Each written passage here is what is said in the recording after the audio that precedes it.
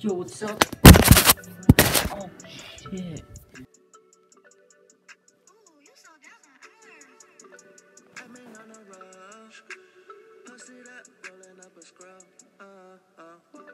Came up from the floor, had to run it up till my legs was so. Aim so cold, double G's all over my coat. Aim so cold, when we walk through, it's 30 below.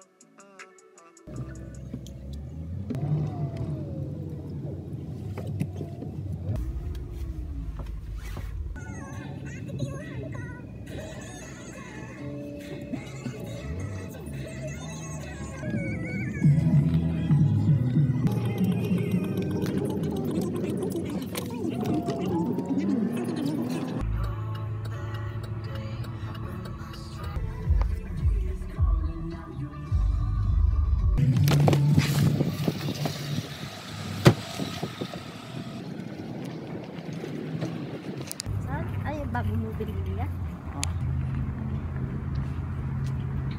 Bang.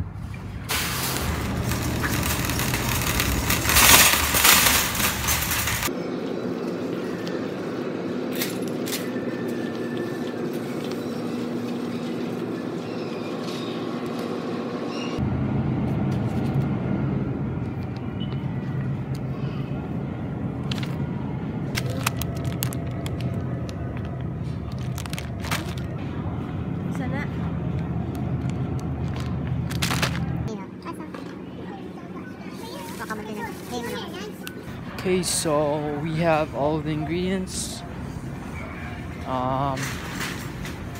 Yeah.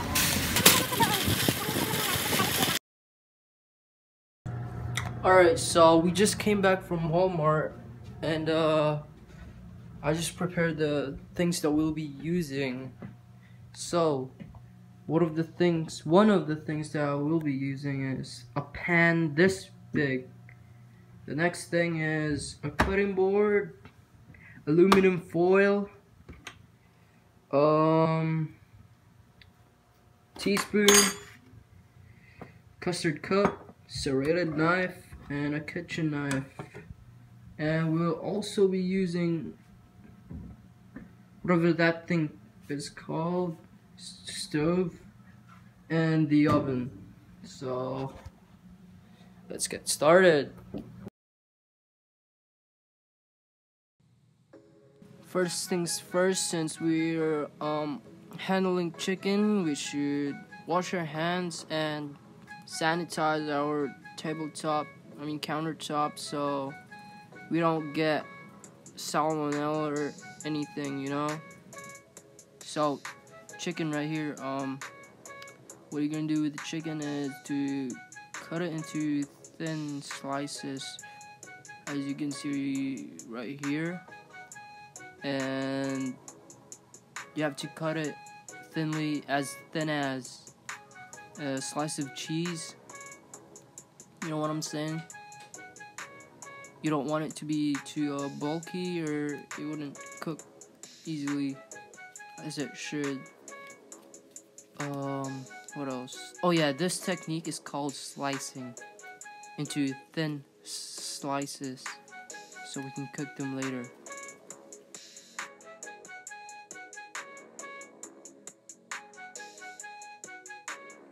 And then we season them with salt, pepper, onion powder, and garlic powder. Now, you really have to season them real hard, but in this case, my chicken was already seasoned because I made a mistake earlier. So what you should do is, like, you have to really season it real well, you know. Now you get an aluminum foil, then you spread it out, and then get those chickens, spread them, you know, really well, as you can see right there. Just follow the technique, you know, that's called spreading the chicken. That technique, yeah, it's called spreading the chicken, so we can cook them later. And after that, take some ham and cheese, Swiss cheese, and spread them out evenly so it will get cooked evenly. so it will taste good evenly. And after that, you just sprinkle some seasoning just for a taste. And now you can see we're slowly, you have to do it slowly and carefully, rolling the chicken so that it wouldn't get messed up.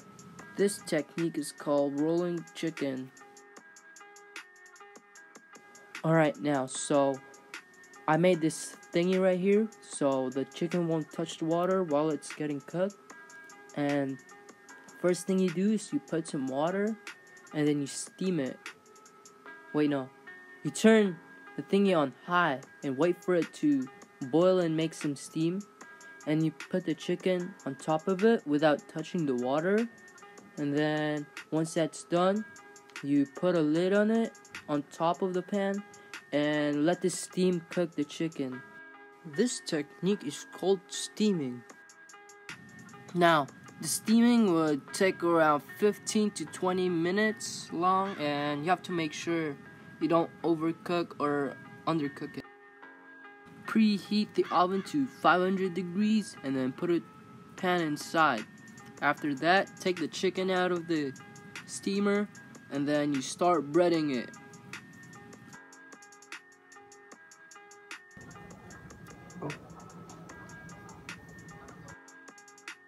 Now, put the chicken inside the oven for 5 to 10 minutes and wait for it to finish.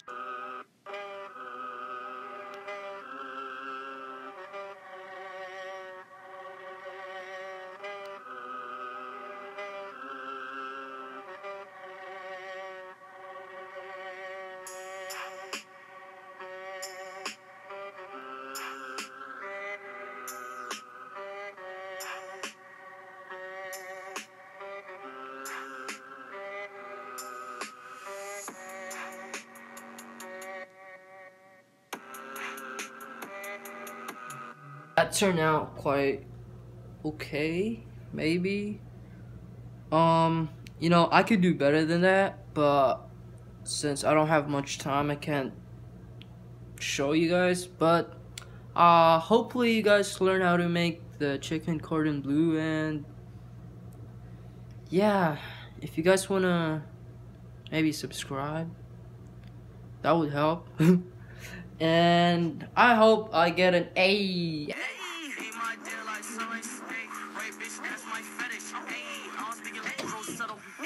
Only speak the language of lettuce. Hey, patty cake, you blink.